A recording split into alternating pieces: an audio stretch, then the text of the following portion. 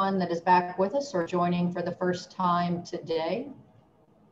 As a reminder, we did send out an email early this morning for all those that had registered. If you had registered by at least last night, you got an email this morning as a reminder, but also if you missed the recording last week, I think we had some excellent discussion with our Oklahoma Youth Expo leadership and really what the focus of youth livestock exhibition is really supposed to be about. So Dr. Lohman, I'll let you say hello. Dr. Beck can say hello, and then we will turn it over to Dr. Henley. I'll be brief. Thank you everyone for joining us. I hope we got the reminders. If you registered, hopefully we got that reminder fixed. So you got an email reminder about today. I know that's real helpful to me. Most everyone here on the panel are part of the Extension Network. I just want to mention that the OSU Extension, we're part of there's an office in every county, and we have area livestock specialists that are available to answer your questions. So we just want to make sure that you recognize that part of our OSU Extension educational efforts. So welcome, and Dr. Biggs, I'll let you cover the survey and the things you want to say. All right, Dr. Beck, if you want to say hello, I will take it after you. All right. Thank you, Dr. Biggs. Really appreciate everybody taking time out of their beautiful sunny day we have to attend this conference or this lunchtime series. I'm really looking forward to hearing the talks, and I'm sure y'all are too. Thank you very much. All right, with that, I'm Rosalind Biggs. I'm also a beef cattle extension specialist with Oklahoma Cooperative Extension, as well as the College of Veterinary Medicine. And so again, we're excited to have you. And I will let Dr. Henley do the introductions of our two panelists today. I'm not sure within the show cattle industry, if you've had any length of time in the show cattle industry or exposure, they probably don't need an introduction. But we're excited to have him here today, and I'll turn it over to you, Parker. Yeah, well, thank you, Dr. Biggs. Again, I'm looking forward to another really good discussion today. Last week was a lot of fun, and we had a lot of participation with the attendees, and so feel free to send some messages in the chat box. I think, Kirk, there's already one there. Was a testimonial to one of your camps and maybe an injury at that point, but we'll try to get to those as we go along. But as I introduced myself last week, my name is Parker Henley, and I'm an assistant professor here in animal sciences. And my main focus is coaching the livestock judging team, but also do some things like this as well. Speaking with us today also is Dr. Mark Johnson, former Tatasciak endowed chair, livestock judging team coach, and multiple other titles that we could add to his name. Kind of the do-it-all around here.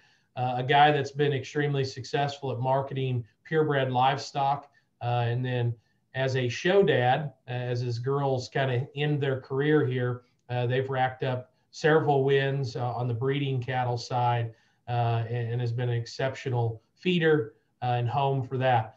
The other person that's going to discuss and jump in is my good friend, Kirk Stierwalt.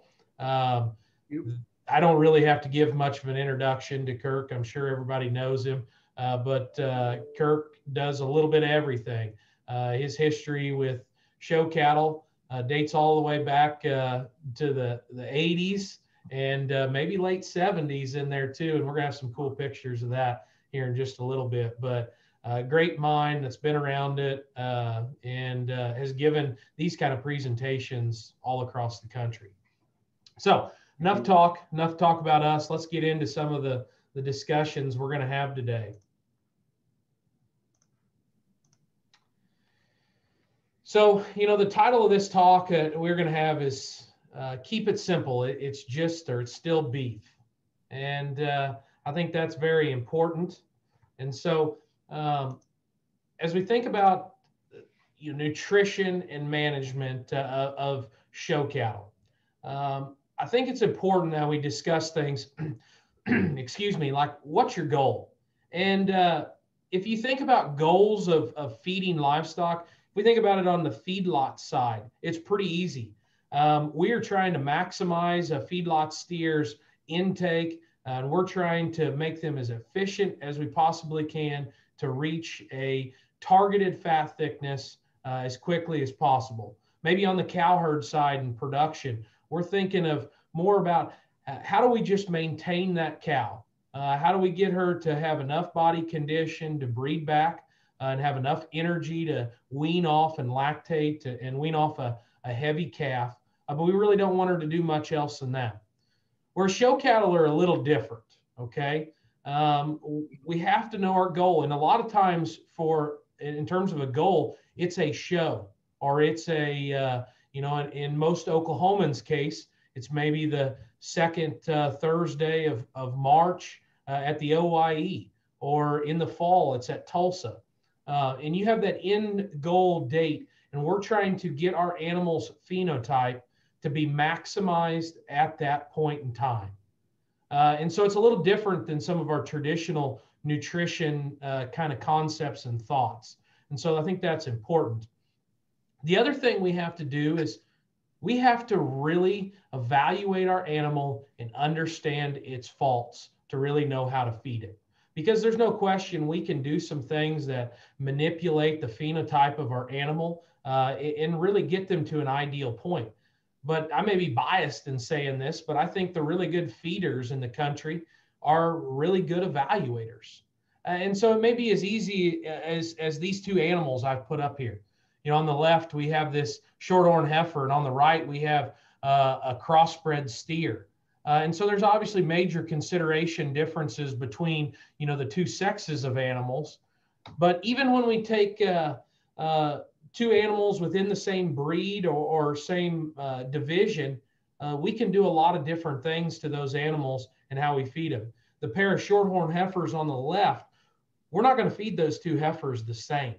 From a phenotype standpoint, some things that I see are maybe the heifer on the top. She's quite a bit deeper bodied. She's quite a bit further along in her condition versus the one on the bottom that's shallower, skinnier, and things like that. We're going to do some things differently to try to keep those heifers more towards the middle, I suppose. And then on the right, this pair of show steers.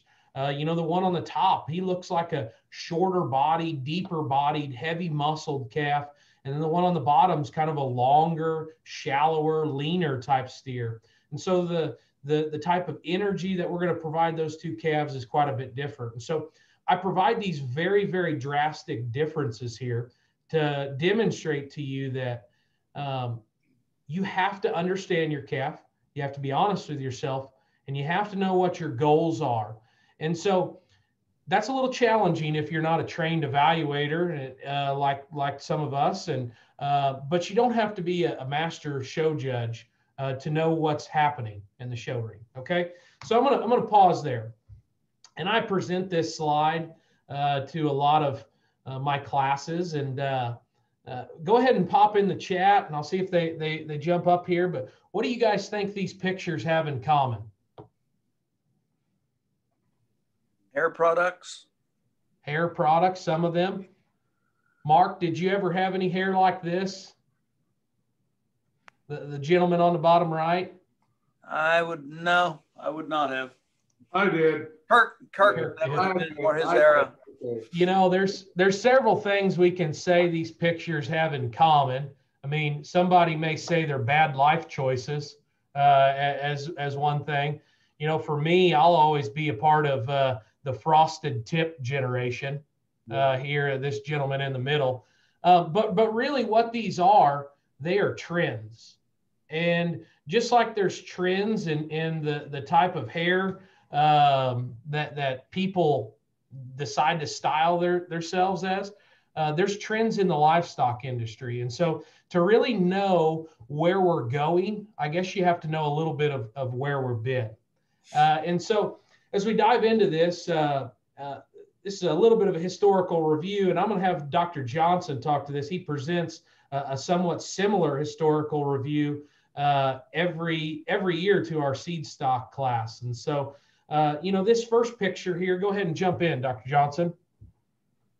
Well, you're looking at a steer that would have won a major show probably close to a century ago. And this is kind of the onset of the era when we were starting to select for cattle that were smaller, earlier maturing, and could get fat on a grass-based diet. And we move forward. And I don't know what all slides you put in here, Parker, but you can see it being taken to the extreme. That's somewhere in the 50s, I would guess. Yeah. We're looking at that time when we would pile straw around the legs of the animals in pictures to make them look even lower set.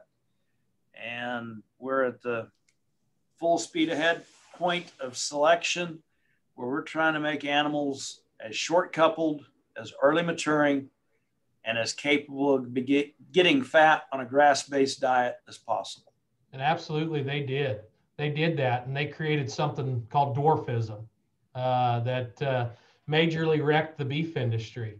We were fortunate enough that after the 50s, there was a push to change cattle type. And this is something that's very near and dear to Dr. Johnson's heart. This was 1969 at the Chicago International.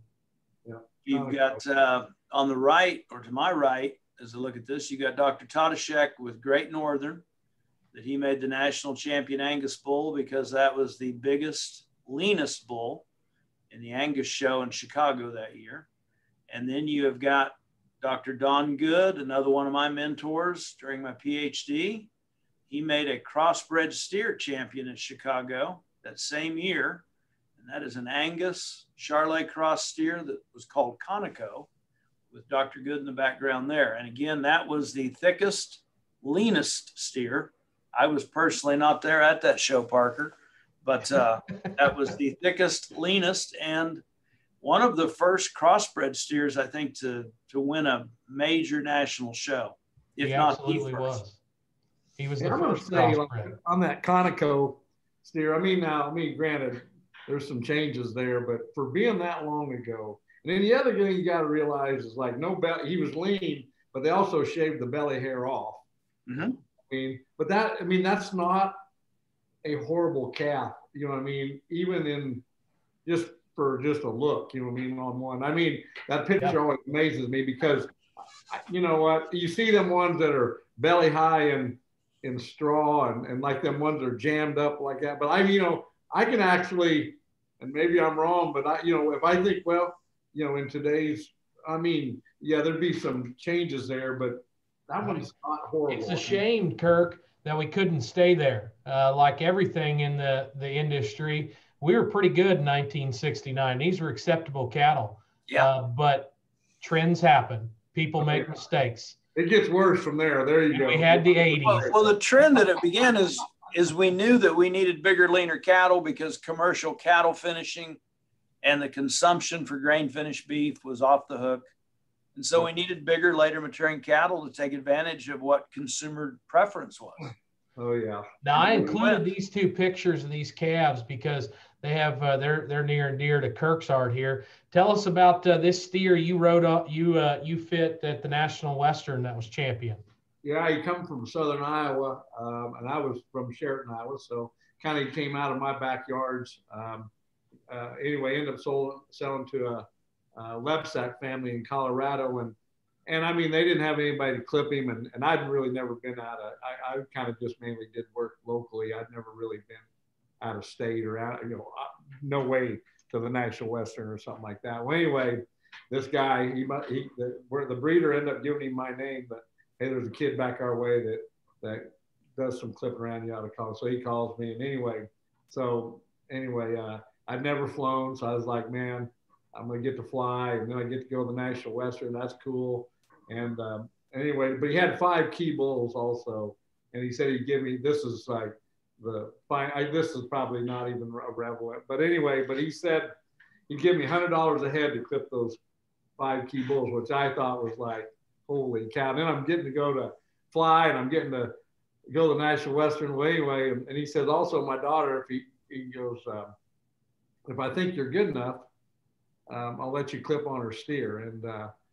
anyway, then he just kind of popped off and said, you know, if that thing wins, he goes, I'll just give you 10% on top of all that. And I was like, man, that steer must not be worth the crap. But anyway, and he doesn't look very good today. But anyway, but to make a long story short, I still didn't get to fly because he bought me a train ticket, and I rode the train, I boarded in Osceola, Iowa, and I rode the train to the National Western, well, actually out there at Fort Morgan. And absolutely. That's just crazy. The times have changed. And, you know, like the push for these kind of bigger, leaner cattle that happened in 1969 just continued to the 80s. Yeah. We had these. I could have included pictures of people standing on top of bales of straw and things like that. But well, that steer on the left won. I mean, it's a steer called JR, and Lautner's raised him. In fact, that's Wayne Lautner right there. I'm at the back of him there, but you'll see how tall that thing is. But anyway, he won the Iowa State Fair World Steer Show. He won the Nebraska State Fair, and he won the Dallas State Fair. Yeah. So that was, I mean, you could all go. I mean, that's the way it was back then. So yeah. Well, the 80s, they told their tale, and cattle got too big and too lean, and we had problems with things like quality grade. Yeah. And so we had to change. And so I kind of make a big jump here, but I include this slide of kind of where we're at today. And I've included some pretty influential cattle that I think kind of gets you an idea of the trend we're still pushing for. We've probably moderated size, and we've stayed pretty consistent on it. The top left steer, the black one, you'll see a smiling Dr. Johnson in the background there. That was his champion steer, Fort Worth. You tell how much bone, muscle, body, and stoutness that calf have. He was impressive.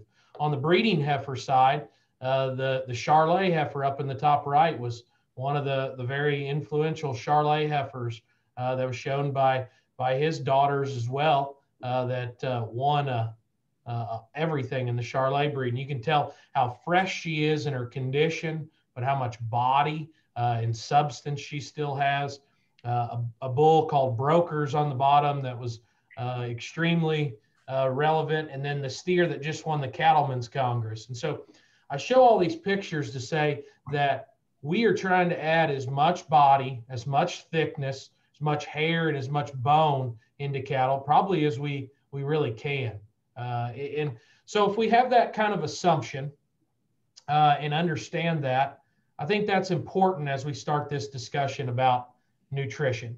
All right. And I all the time, and I'll take a little bit of a pause here, but I asked my beef class, I asked my judging team this, but why do you think a beef cow or beef cattle operations will likely never become the swine industry? Why will they not be vertically integrated? And I encourage you to think about that a little bit. And this is really the heart of why we do what we do. And, you know, a lot of kids will say, it's because their size, things like that. And they'll often be close, but not right. And I encourage you to really think about it. The reason that is because beef cattle are ruminant animals.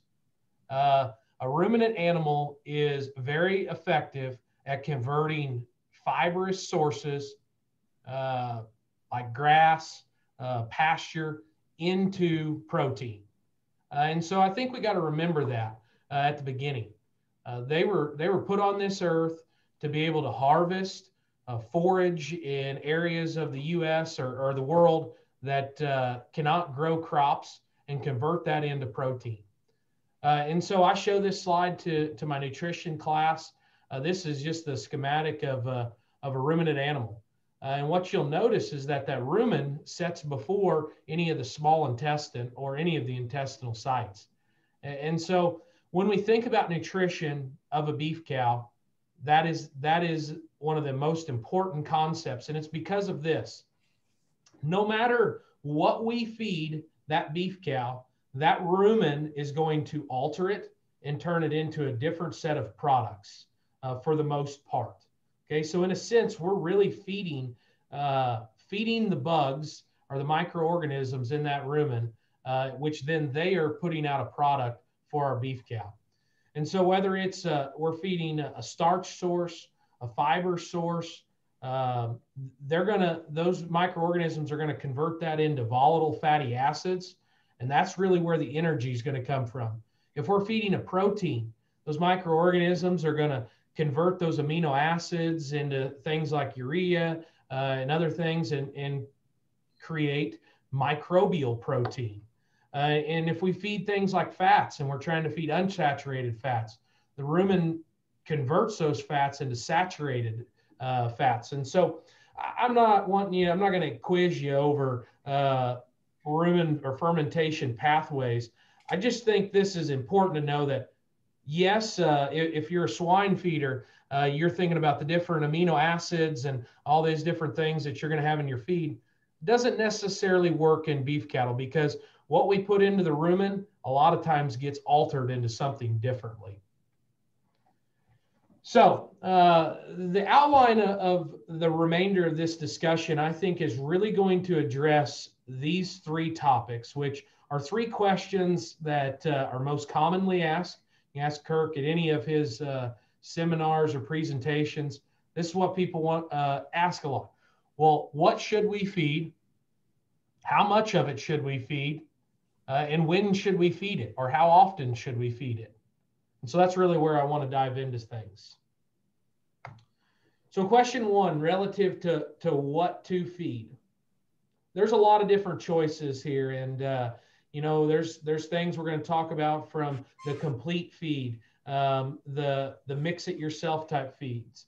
But if you're going to select a feed and you've evaluated your animal and you know what you need to change, there are some considerations you need to take into fact, and that's how much energy is going to be in that feed stuff. And so what do I mean by energy? And I know if you get your feed tag, there's nothing on there that says energy. You get things like protein, fat, fiber, and then maybe some of your trace minerals. There's no energy. I encourage you, if you can get something like a net energy for gain, that can be very beneficial. But you can really look at the composition of the diet. How much starch products are in that feed? Like corn. Corn would be an exceptional starch product. How much fat is in that feed as well. And that's really going to tell you what kind of gain you're going to get out of your animal. You may not want to have a feed that's high in energy when you're feeding a really easy fleshing Angus heifer that's probably a little fat. Ideally, you're not going to want to put a lot of corn or fat in her. But if you have that kind of leaner, harder doing steer that you need to push along, you may want more energy and more fat in it to get them to an end point. So energy is one of the major considerations. Protein is the second that I'm going to talk about.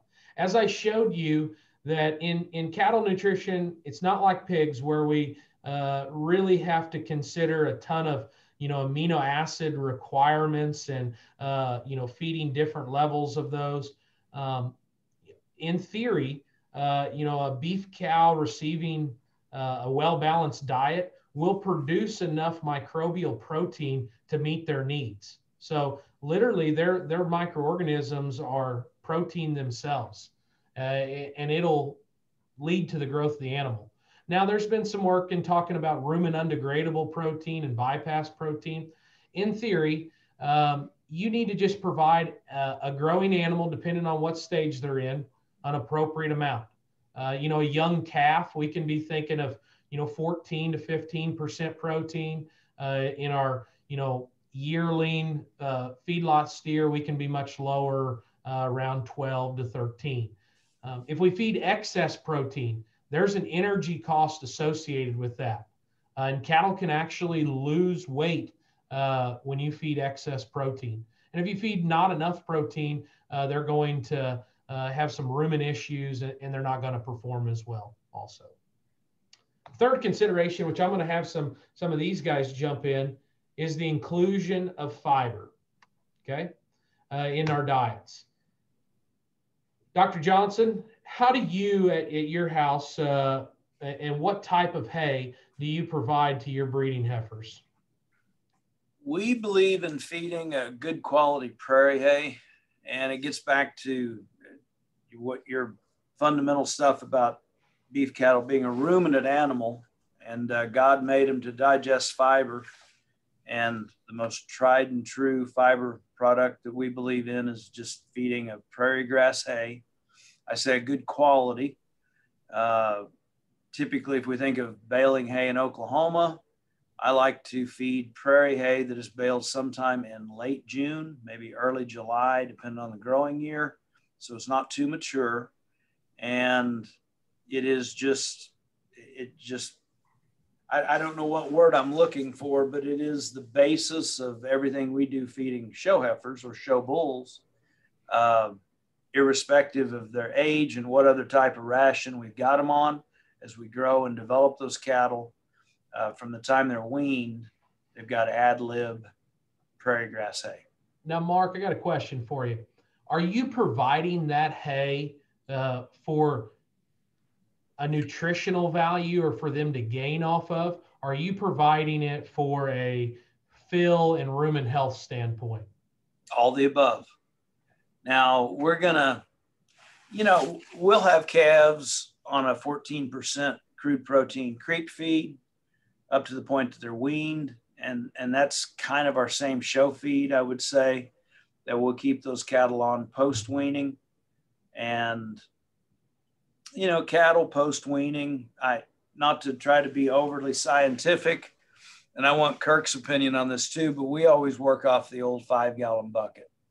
If you've got a bulky fibrous feed, which I believe in, a lot of cottonseed hulls, oats, things like that are good for show cattle. Then if you're somewhere in a ballpark of a 5-gallon bucket, based on how bulky, how many cottonseed hulls, how many oats versus how much cracked corn, you're looking somewhere in a ballpark of 18 to 20 pounds is what that bucket's going to weigh. So when we're talking about weaned calves, they're not going to eat 25 pounds a day, maybe quite at that point. As you get them on out to yearlings, the difference between feeding bulls versus heifers, they're going to have more appetite. They're going to be, maybe more pounds a day of that. But we've always got them on ad lib prairie hay and trying to adjust accordingly relative to the energy and the crude protein based on where they're at. Yeah, I think that's a good point. I'm going to come back to your question to Kirk on the next slide, but most everybody feeding breeding heifers will provide hay to cattle ad libitum or at free choice. And yes, we want them to gain some weight off of that, but the real idea for that is to provide a scratch factor, some long stem forage to maintain rumen health.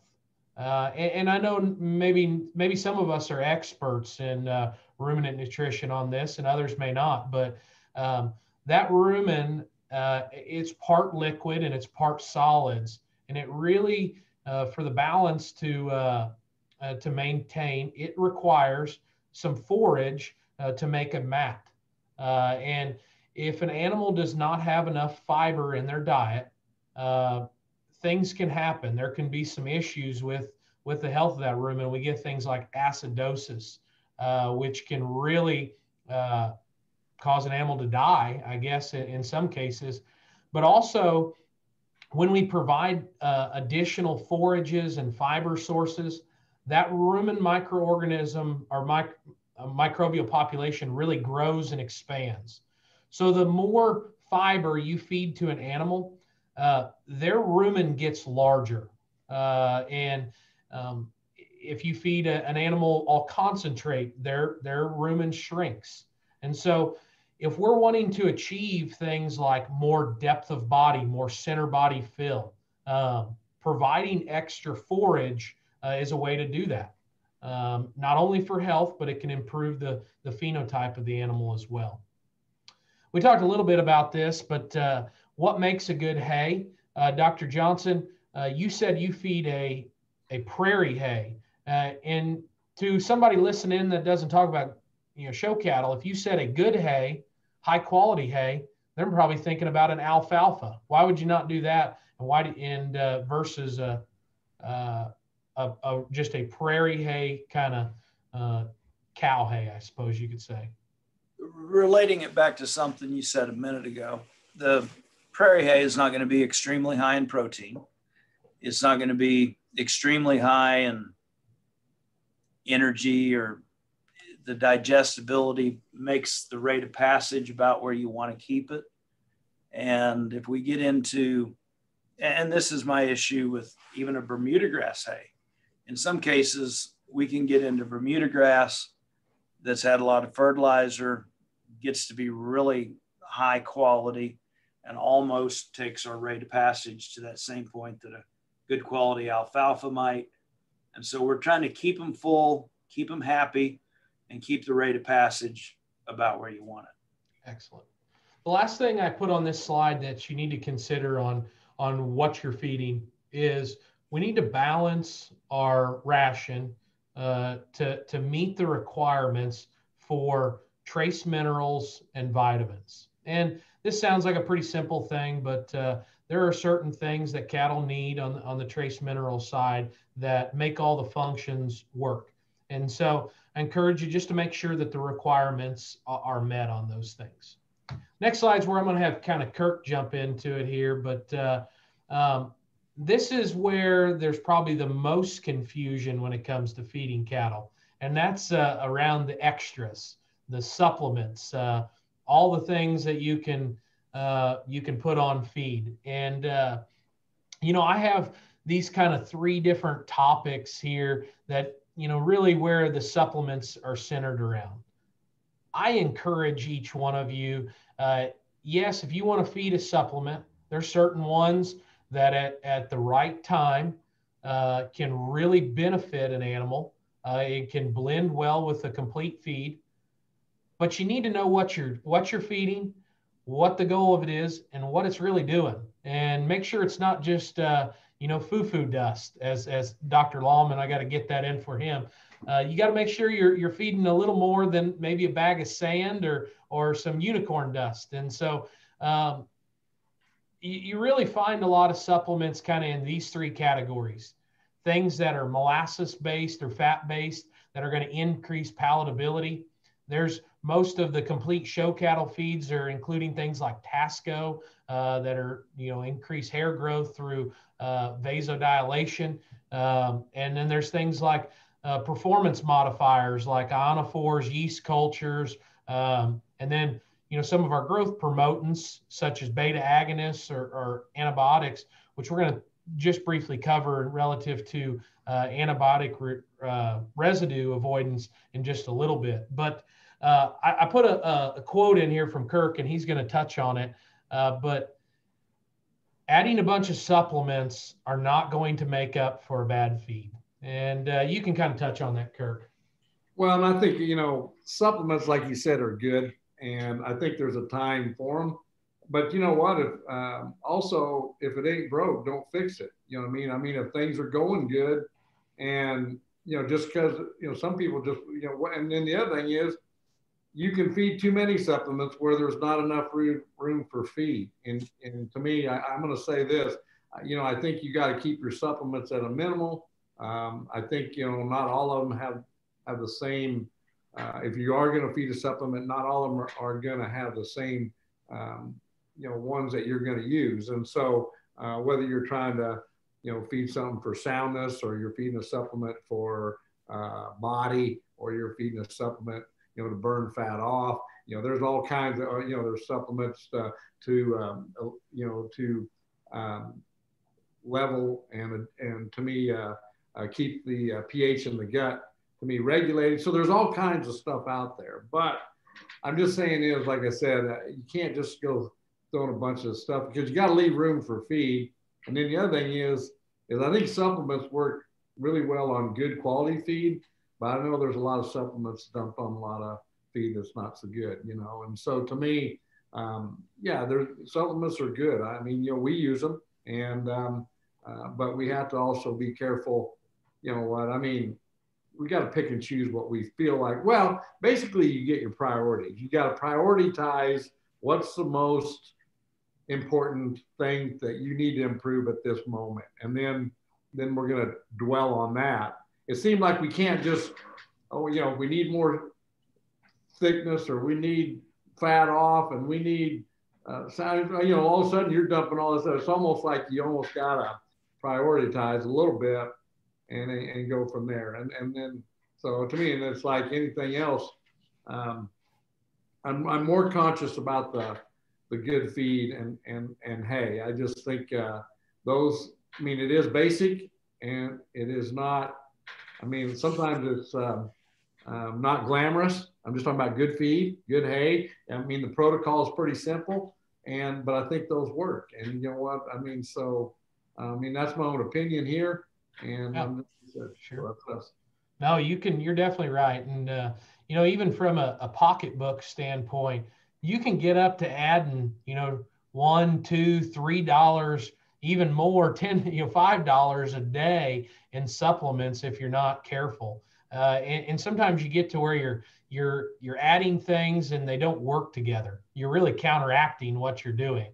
And so a lot of things, we say this, you know, we're not salespeople for any specific product, but a lot of these supplements are tough because there's not a lot of research behind them. And we as Oklahoma State Extension like to talk about things that are backed by science and research. And maybe on some of these show cattle supplements, there's not a lot of that. And, you know, you have to, sometimes you're putting your faith into a sales pitch as well there, but some things do work and some things don't. And you gotta believe in what you're doing. Hey, Dr. Henley, I want to say this, that I think that gets back to your goal, because, you know, I was doing a clinic in Nebraska, and there's a guy that had 2 kids there. He managed a feedlot. He said, you know, I want to teach my kids, when it came to this feeding thing, I want to teach my kids to feed out of market steer as cheap as I can. You know what I mean? Because that's what I do every day. I want to teach my kids that. Well, when it comes to feed and supplements, you know what, that's fine. That's an awesome goal. I mean, I'm not taking away that. That's like way awesome. But when it comes to the goal and the cost, that's where I'm just saying is he's probably not going to be happy with my goal, and I probably can't make what I want to happen on his goal. And so to me, you know, that's where that goal thing factors into your program all the way down, you know, even, you know, to feed. So Absolutely. Well, as we kind of transition here now to kind of the second topic of how much to feed. So we've identified that we need to have a balanced ration. We need to have a good quality feed with ingredients that are fresh. And we need to have it, you know, mixed appropriately as well. But then we get to the question of really how much do we feed? And Dr. Johnson said on the breeding heifer side, when you're feeding these very fibrous, bulky type rations, he feeds more on a volume standpoint, okay? Versus Kirk here, who, you know, has fed both of these, but specifically on the steer side, where we're trying to push gain a little bit more, we're trying to manage weight, and you probably feed them a little bit more on a pounds or weight standpoint. Can you speak to that, Kirk? Well, yeah, and yeah, like you said, we do both. I do think a lot of times a heifer is a little bit more, I don't want to say trickier, but I'm just saying is than a steer, because on a steer, it seems like, you know, we're moving forward. We have weights, we have end goals, we have days on feed, so we can do the math.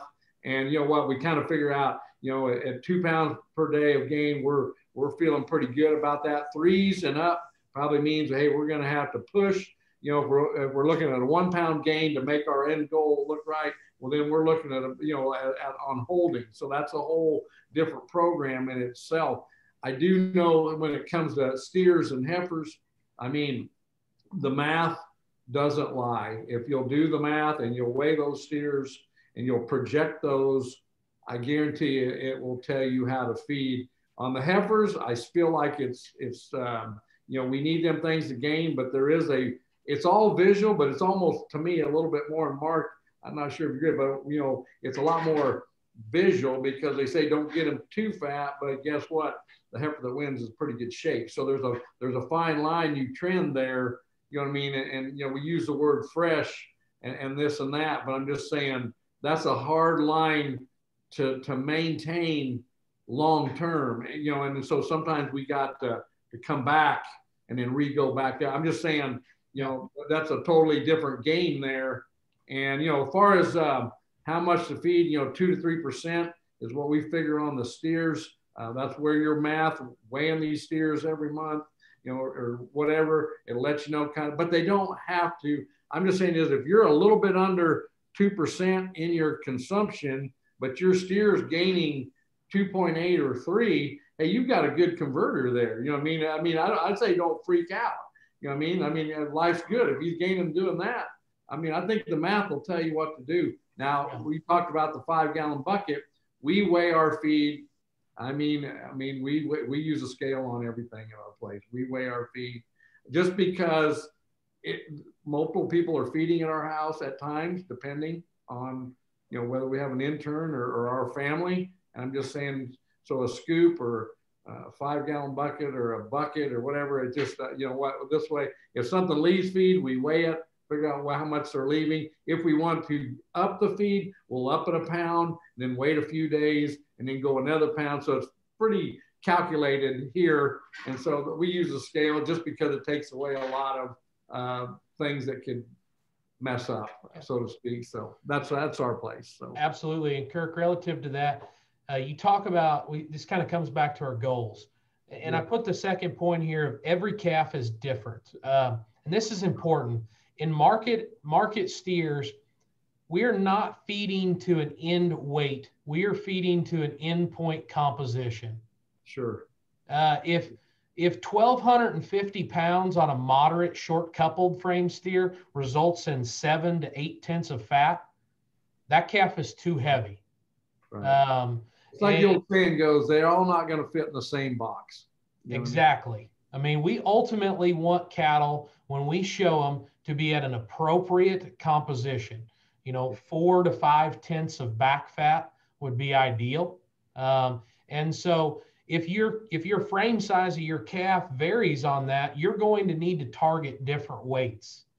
And so on a market animal, that's extremely important. Every calf is different.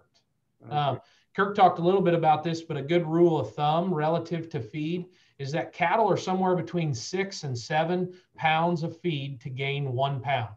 Cattle differ. You know, they can be on way opposite ends of that feed to gain ratio there. But if you want to calculate out and think about some gains, that's a good rule of thumb. Hey, Parker, can I add something here? Yes. Just, I made reference to the 5-gallon bucket, but, and I think this is really important, and it relates back to some stuff we talked about earlier, that we're not always filling that 5-gallon bucket. And we are pretty specific on how much feed they're actually getting every day. And a lot of our heifers in particular, I would say that we tend to keep them on a same type of 14% feed post weaning. But by the time they get to be a year of age, they may be getting the same volume of feed relative to approximately what goes in a 5-gallon bucket, but there's no longer any cereal grain in it, something like corn. And we're down to a point where we're basically feeding them fiber and fluff and things that keep them full and not continually feeding them energy. And that kind of gets back to this point of that fine line we're trying to get to, the optimum degree of bloom and keeping them fresh versus the right size and right amount of growth. And so relating that back to what you said at the beginning, being able to evaluate your animal is really important relative to that end goal. Absolutely. One last question I'll ask there is, how do you guys handle when there's feed left over in a bunk, and how does that impact what you put out the next day? We pick it up. And I'm going to say, why do we pick it up? I mean, out here, what I'm more concerned about, we pick it up. Not only, I don't want something to come up there and you know, especially if there's more than one pen, you know, I'm talking about little calves, like we're starting to, you know, get into these sale calves now, but yeah, we pick it up. One reason why is I don't want something to come up there and then, you know, I want them all to clean up within an hour. That you know, we check troughs after an hour and they need to be cleaned up. I worry and concerned about birds. You know what I mean? If we leave feed out there in the trough, I mean, now we got birds in there, we got bird crap in there. And I mean, the coccidiosis factor and just, just it's nasty. I mean, you know what I mean? And so that's our point on that. We want to keep them aggressive. And like I said, I don't want to feed the birds, man. So anyway, and I would say the same thing. We want to keep them hungry. We want them to have an aggressive appetite, come to the bunk. And if it is a time in an animal's life when you're trying to push them or get them to gain more, put on more bloom, if you get them past that point where they're not cleaning up their feed, then we just scale back the amount of feed going in. And then that's one less scoop goes in the next day. Right. And we've had them like where you're rock along there and maybe that is a like say a 5 gallon, we'll use the 5 gallon, that's a 5 gallon bucket of feed. I mean, that forehead has been eating that, every day, no problem. Then all of a sudden we'll run into a deal where all of a sudden they start leaving some and you're like, I don't know why, but then like you said, we'll back them down, you know what I mean? And get them kind of cleaning back up. And then we'll try to graduate back up to where we were. So I think looking at the manure and looking at the feed troughs is something that you need to be looking at when you're out there feeding cattle. Sure. For sure. I think that leads us into our next point here of how often to feed. And it goes back to my initial 2 slides of really about the rumen of the beef cow. In beef cattle, a routine is extremely important, okay? That the microorganism population in the rumen loves a routine. They do not like radical changes. They don't like changes in the environment, and they don't like changes in what they are eating. And so that's why ultimately you hear people say, feed them twice a day at the exact same times, equal times apart from each other. And that allows for the rumen to stay healthy and keep working. Cattle need a routine. If we can stress one thing here, is get and set your time. And if you get your calves home and you're a night owl and you don't like to wake up till 9 in the morning, well, you should feed at 9 at night and get into that routine. If you're going to feed every day at 5 and 5, you need to be consistent with that. Relative to changing feed constantly, if you do walk out there and Kirk said, and you evaluate their manure and one's a little runny or one's a little firm on the other end, or they left some feed, don't make big changes. I think in the feed lot, they don't like to make more than a 10% change to any one day. Okay. And I think that's a good rule of thumb with cattle as well. If you are going to put out, 10 pounds of feed, I wouldn't change from one day to the next more than a pound. And you need to stay very, very consistent there. And ultimately, don't make big radical changes. Evaluate your animals every day, but have a goal in mind, keep things simple, and keep it progressing forward. You guys have any comments relative to that?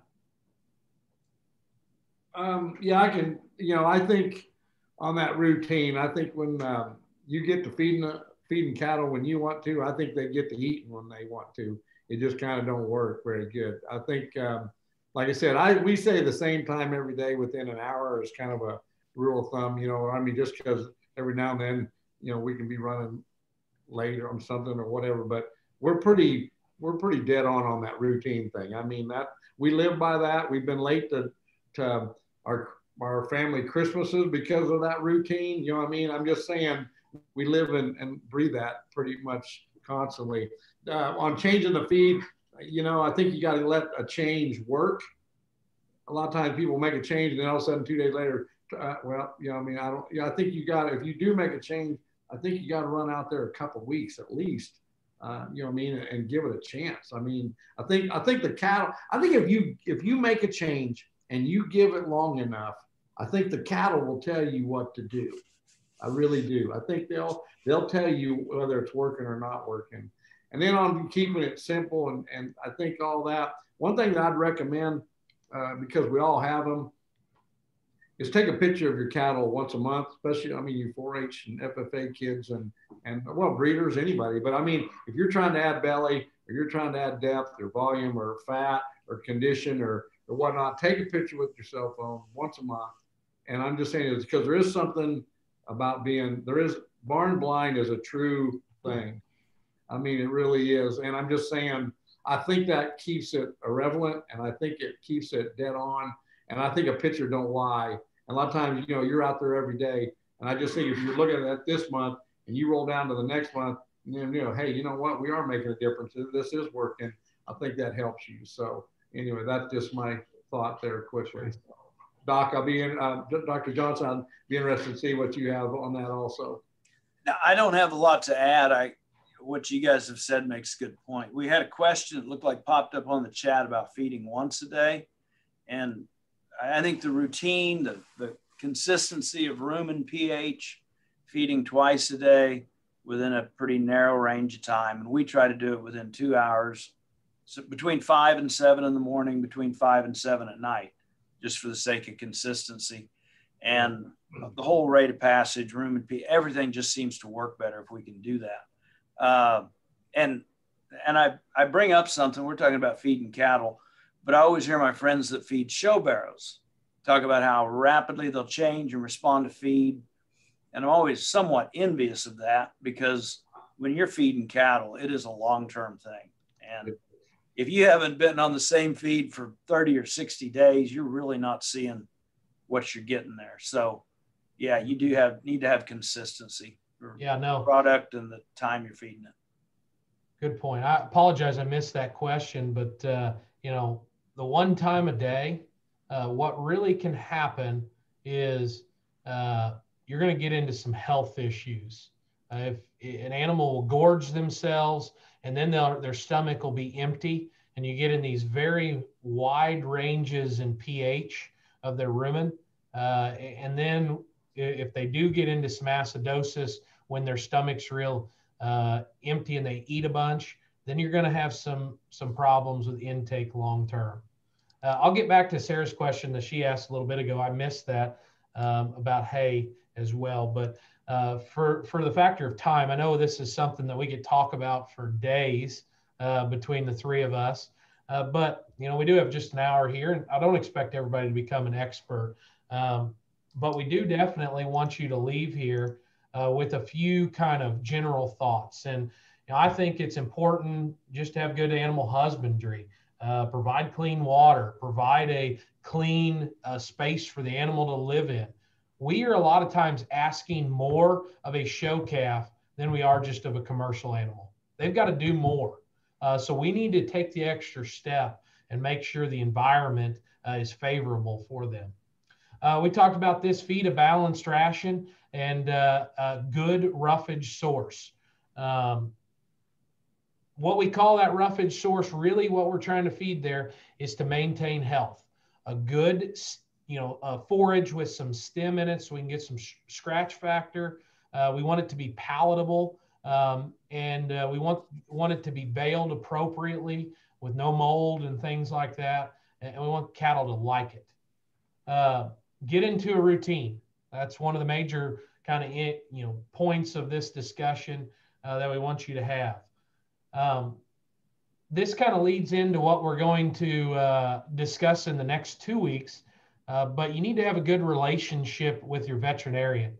All this stuff from a nutrition standpoint that we talk about only works if you have proper animal health. And so you need to vaccinate your calves. You need to deworm them on a scheduled basis, whether that be once every 30 days. And so we didn't maybe talk about this, but it's kind of an important step to really making nutrition work with show cattle. And then the last point here, and it goes to some of the things that Kirk talked, but be honest with yourself. We're all barn blind. We all think that our kids' animals or the animals we raised are the best. And if you don't, you need to do something else because you need to buy a different animal. But you got to be honest with yourself, and you got to understand your project's faults how you can make a change, if we can make a change, and try to just do your best you can. Hey, Mark, yeah, go ahead, Kirk. What I want to try just touch there is like, we live in a technical world, and I'm just saying is that if you don't understand, if you're needing help or some guidance, reach out to your extension, your agents, your FFA advisors, your breeders. There's plenty of people within the industry. I guarantee you, if you send a picture or video, or there's so many sources that you can reach out to me to get help, and I think that's huge. And I'm going to say this. Don't think there hasn't been a time that I haven't called Parker or him and me or Mark, or I've talked to different nutritionists and different people within the industry. Like, look, we got this going on, it's one of the things that, trying to figure it out. And I'm just saying that that's just the world we live in, but that's a good thing about it, because we can reach out to different channels and get some guidance and help. And I think that's really important. And I remember when my girls started, I think Kirk got tired of me sending him text messages feeding and nutrition advice for our projects. But one other person, when you buy a calf, I think it's really helpful to talk to who you bought it from. What have they been feeding it? Obviously, you liked what it looked like. It had to have been in the right plane of nutrition for it to appeal to you to buy. So ask them. And a lot of times when we sell show calves, we'll send a bag of feed with them to make that transition and kind of talk about what was in it. So I think your source for the calf is often a good place to start too, as far as what they've been eating, where that feed gets made, and why that is what you're feeding them then versus what you may be feeding them 3 to 6 months down the road. Oh yeah. And I'm sure you guys do. We get lots of pictures and videos from, people like, hey, can you help me here? Or, or whatnot. And that's when I was a little kid and you told me there was a day that you could video or take a picture out in the lot, out here in the runs, and send it to somebody and then have them tell you, what they thought. I would have thought, that's like moon stuff, and they're landing on the Mars or something today. So it's like, it's crazy. But it's a good crazy. And it keeps us all moving forward, and we all do it. So that's a good thing. No question. We definitely want to be your source for information here, and feel free to, contact any of your extension specialists or send us questions you have. Another good question came in for cold weather adjustment of feeding. Some of you probably just went through that. But as I mentioned, a lot of times weather, causes some upset. And so what's good is to provide, pull back a little bit on the feed, the concentrate, the corn, any kind of starchy types products in your feed, and put out more hay. Anytime you can, make it a more fibrous based diet around weather changes is always going to be better for the health of that animal.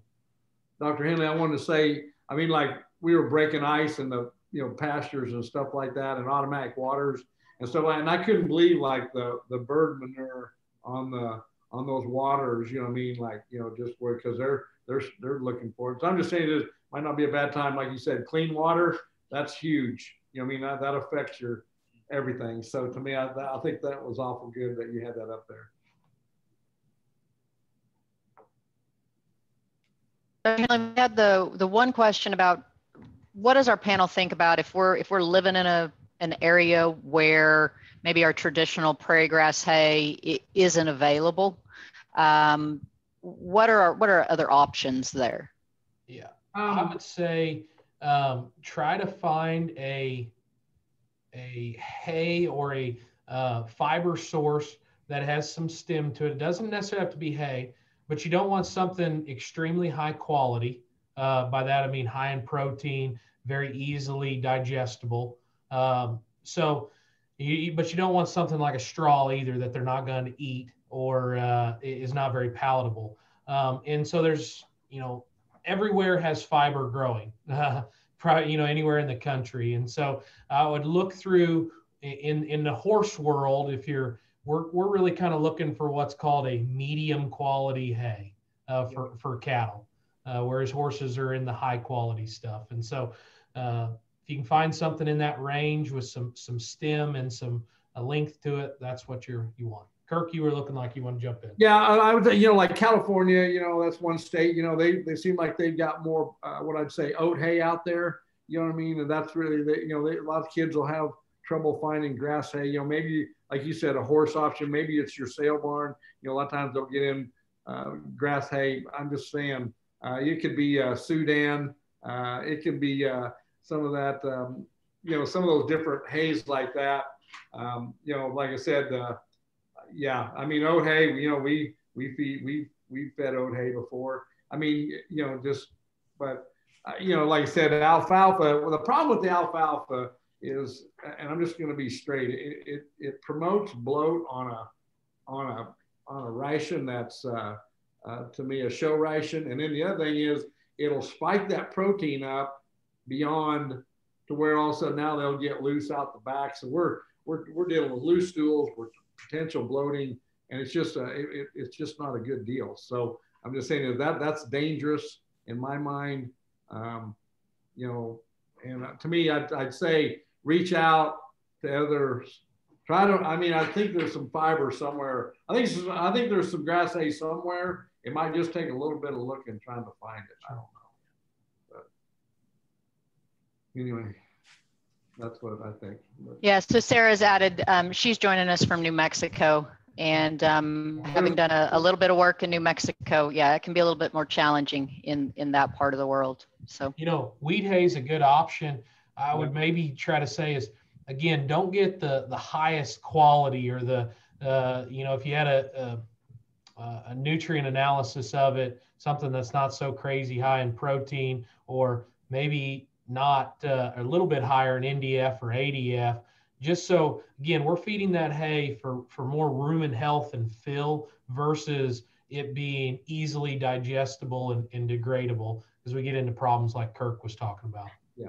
That good quality part of hay, that not like straw, but not like extreme alfalfa. That's somewhere in the middle is where we seem to want to keep it, regardless of the type of hay. Whether it's wheat hay, oat hay, prairie hay, is the thing that I would try to keep in mind. I'll be honest, we are about as picky about our hay as we are the feed. I mean, because we're actually looking for a good, solid, medium quality, long stem hay. That's what we want. And I'm just saying, I don't need the horse hay. I don't want the high protein, double fertilized Bermuda hay. I mean, I'm just saying, we are picky about our hay. We just like plain Jane gray hay, longer stem for the scratch factor. And so I'm like saying, hey, hay, it can be, yeah. I mean, like we have to work at finding the right kind of hay here. I'm just going to be truthful. It's something that we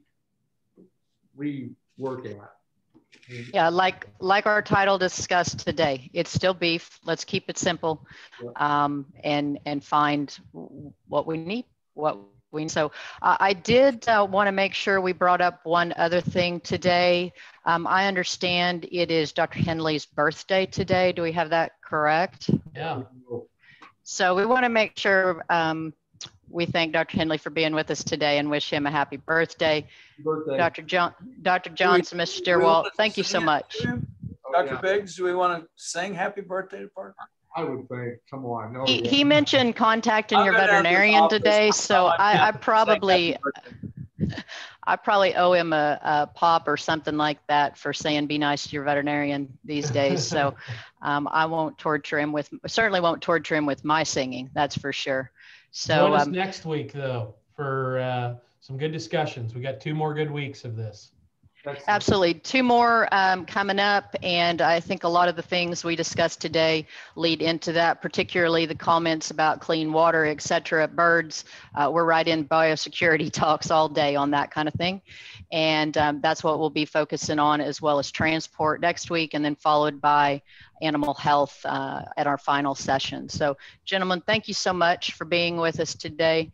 Dr. Henley, did you have anything else? That's it. All right. Well, we want to thank our attendees today, and hope you'll join us. If you missed last week's recording, you can check that out at beef.okstate.edu. We would ask you, if you have a moment, we do have a survey that should launch at the conclusion of today's presentation for you. Take a moment. It is anonymous. We won't know who you are, but we want your feedback to know if we're headed in the right direction. And I think with our attendance today, it's been one of our highest so far in the Rancher Series. And so I think we're doing some of the right things with this discussion. So with that, we'll close out for today. And thank our presenters yet again. No strangers to the show industry. The information you provide is invaluable, and we can't say thank you enough. So with that, hope everybody stays warm. Keep breaking that ice for at least a few more days. I got a new axe for Valentine's Day to break ice. So I knew I was loved, and we hope you have a good day, and we hope to see you next week. Thanks, guys. Thank you. Thank